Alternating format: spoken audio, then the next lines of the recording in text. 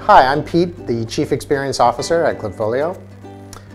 This is one of the dashboards that we use to monitor primarily experiments within the UX team. So in the UX team at Klipfolio, we're constantly watching how people engage with the product.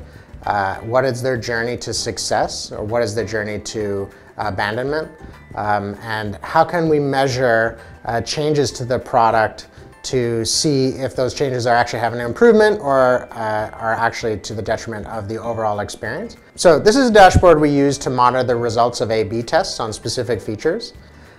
We use mixed panel data and a satisfaction survey at the end of key steps in our customer's journey. We use the dashboard to expose the results of those surveys.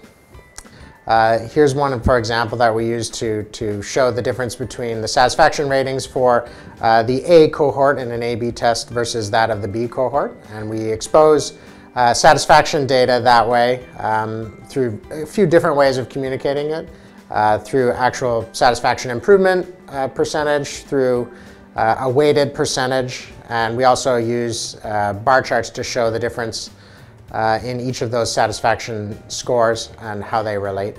So we run a lot of A/B tests, and we use dashboards to communicate within the team and to those outside of the team who are interested how those A/B tests are doing.